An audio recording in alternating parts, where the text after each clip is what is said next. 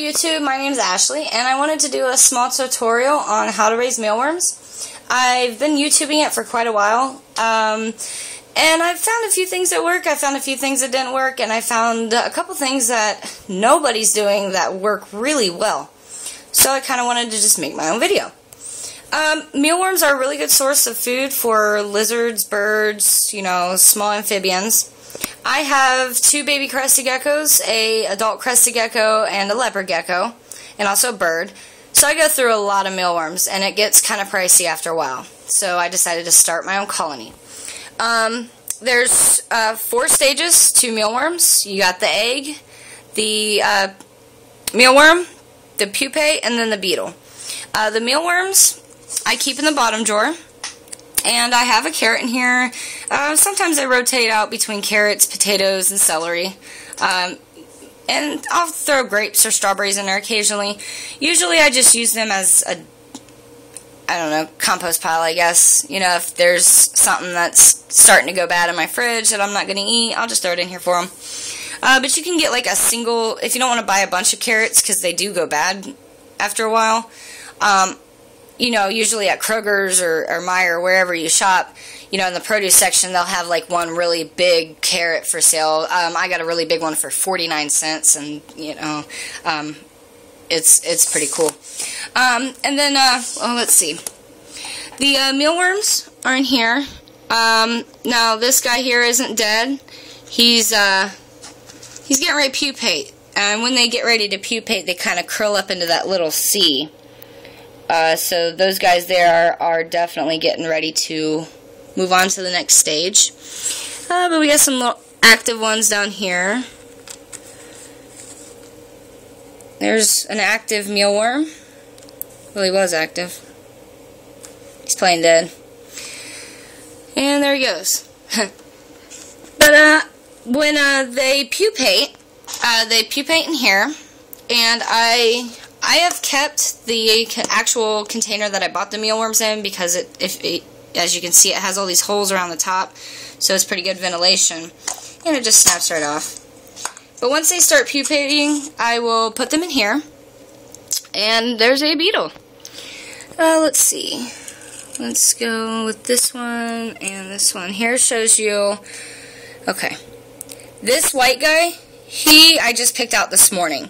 So, as you see, they're pretty white. And you can always tell which ones are the fresh ones because they're almost clear sometimes, but they don't do anything. They'll wiggle a little bit here and there. And this guy here is probably going to hatch today. As you can see on the back side, you can see the little legs start to form, the eyeballs, and he's pretty active, so he's definitely going to turn into a beetle today. Now this guy here, I've noticed, and I kind of feel bad about it, when I take some of the beetles out, I have grabbed them a little too hard, and now their adult shell is dented. So I usually try and leave them in here, or I'll let them crawl up on my finger so I can grab them out. But there's a fresh beetle. He just hatched this morning. He's still a little white. His legs aren't really working yet. But usually when they hatch, I'll bring them up here to the beetle container and drop them in. And I'll just leave these guys in here and let them do what they do. Usually it takes... It's different between pupae to pupae because I've had one that's hatched within a week of molting. Or not molting, but morphing. And I've had one that's been there for a month before it morphed into a beetle. So it kind of just changes with, I guess, temperature and humidity too. And let's see. Let's go up here to the beetles. I have them in the top drawer, and they don't like a lot of light, so there's tape on here for 2 reasons. One is to block out a little bit of light, and the other is because if you look down here in the bottom, I have screen. And this is a very tiny little thing. I mean, you see my hand right here. It's one of those tiny little mini 3-drawer ones. I don't have that big of a colony yet, and I have it on my desk, so it takes up like very little room. Now this is the beetles, and here's what I was talking about. I have not seen this in another video, but I highly recommend that people try this because it works so well. Actually, you can see it right now. Beetles are laying eggs on fabric. This is an old wife beater that my boyfriend gave me. I just cut it up in little squares and I throw it down there. They literally will lay hundreds of eggs on it within a day. The only problem I have noticed is the eggs are starting to get chewed on, which, you know, is going to happen regardless whether you're using the, you know, the fabric or the oatmeal. But what I'll do is, as soon as, I'll leave it in there for maybe like a day, because there's 2 laying eggs right there. There's a bunch in the back laying eggs and doing the dirty. So, it's a growing colony. And then when I feel like there's eggs just being eaten and not as many being laid, like if I just put this in there, but if there were no beetles on there but a bunch of eggs, I'd probably just go ahead and take it out. And I put it in here. There's oatmeal on the bottom, and that's it. And I just open the top piece here, drop the fabric in, put it over there on the other side of my dresser. Once they start hatching, which usually takes anywhere from 25 to 40 days. A lot of places on the internet say 30, but I've been tracking it, and I've had an egg hatch in 24 days. So, but that I've never had another one hatch that early. So, obviously, you know, it just ranges. Same thing with the morphs. But in there, they won't get eaten, so they can hatch, and it's actually turned out really well. I have a lot of very small mealworms, very small mealworms in there. But in here, with the beetles, when they lay the eggs that I can't get out, that are like on the oatmeal, once they hatch, they fall through the screen, and they'll fall down in here into my nursery. And the only thing I have in here, I have a little bit of wheat bran mixed with some oatmeal. I just kind of ground it up to make this really fine powder. And I have a carrot in here as well. No mealworms on that. Let's see if I can find them. Yeah, there's, I don't know if you can see them, but there, you can see the wheat bran moving, but there are hundreds of small little babies. And these guys are tiny. Let me pick one up here. Okay, look how tiny that is. That's small. That's smaller than my fingernail. And I have seen them half that size. I have seen them to the point where they are white, and I can't even, grab them. But I have hundreds of those in here, so obviously this whole screen on the bottom is really working. I'm doing 2 different ways to catch the eggs, or harvest the eggs, because a lot of my beetles were eating all the eggs in there, and it wasn't producing fast enough. I have 4 hungry lizards and a bird, so I need mealworms to, keep replenishing. So that's the whole setup itself, and like I said, it's not that big. Now, as far as the moisture goes, you definitely, at least every other day, want to give them a fresh carrot. Well, carrots you can leave in there a little bit longer. They don't really mold that fast. Potatoes mold kind of fast, and so do apples. I've had a lot of bad luck with apples. They mold really quick, and they can also attract gnats and mites into your bedding as well. The bedding I use is just regular oats. I use whole grain. Just provides more oatmeal, like oats, than the actual just plain white one. Very cheap. Walmart, I think I paid under $2, like $1.84 for this whole big container, and I've had it for about 2 months, and it's just about halfway gone, so you don't have to use that much. And also for moisture, a lot of people are using this. Do not use this.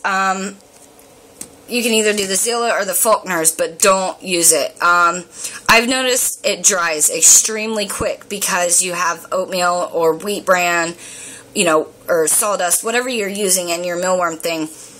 And it gets hard, and it's hard to sift out. So it also makes your bedding extremely dirty pretty quick.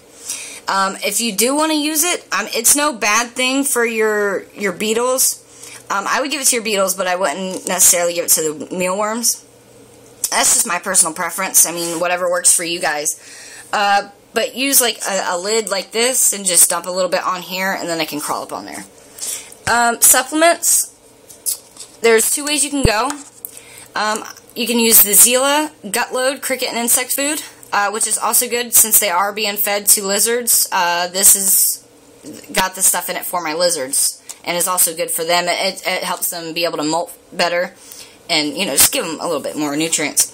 Or you can use the Reptilife. A lot of people use this, but considering I wasn't sure which one to use, took a Ziploc bag and I just mixed some.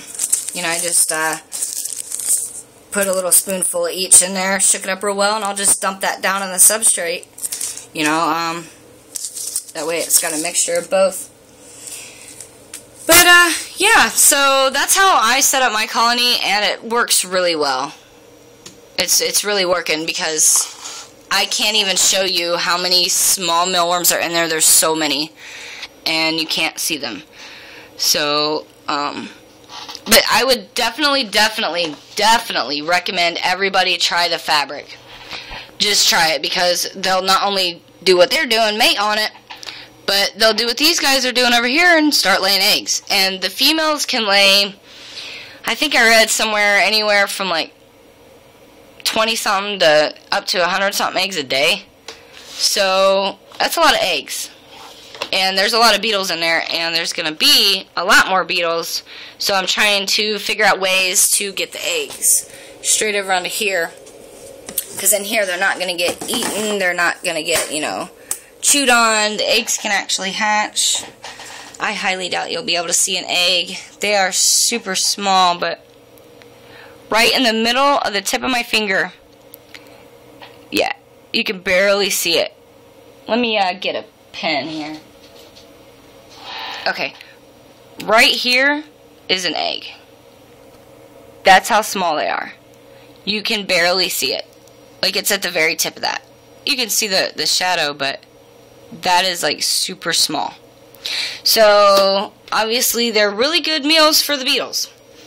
So doing it this way, they'll get a chance to hatch and grow up without getting munched on. So that's my mealworm colony. Just experiment. That's all I did. I experimented. I watched videos. I searched up stuff on the internet. I've talked to other people who are doing mealworm farms. You know, as you see, it doesn't take up a lot of space at all. Most people know how big this container is. And there. I mean, it's super. That container I have was like $6 at the dollar store. You can get one just the same size or a little bit bigger at Walmart for just a little bit more. This is still a Sterilite, so go to the dollar store if you can.